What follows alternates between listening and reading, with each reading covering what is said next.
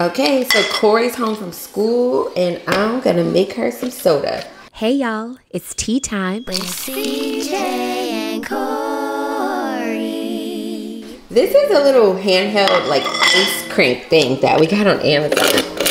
Ice crusher, I guess.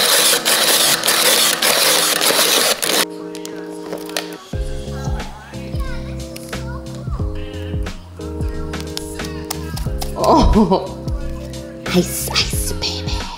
Okay, I'm gonna try to make her rim pretty, but I don't know if it's gonna work. I usually do it on, you know, like a glass. So I'm gonna try it with plastic. I'm just putting some honey on the rim.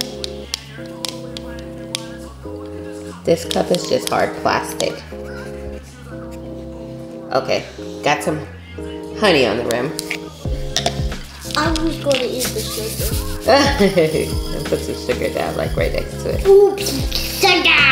Pink sugar. Pink sugar. Pour some sugar on it. Okay. Let's see if it's even gonna work. Okay, maybe not that well, but we get a little on there. I should have did like this on the jump. Yeah, that works better. Ooh, it's like pink and crystals in there. Okay, it worked kinda. So Corey's playing Minecraft on her Nintendo Switch. This is dripping.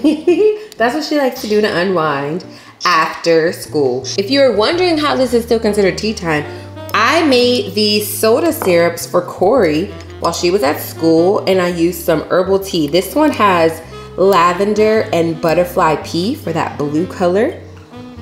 And then this one is rose hip with a little bit of hibiscus.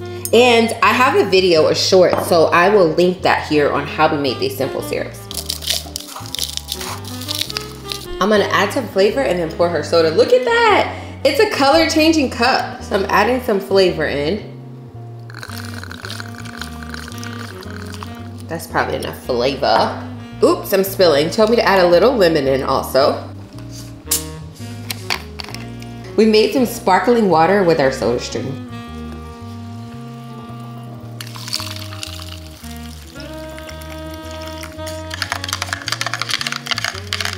I'm gonna add the rest of the ice right on top. Air fryer's done. Yay, I'm so hungry. Pepperoni pizza. One more little drip of the syrup to the top. Homemade soda. Look at that.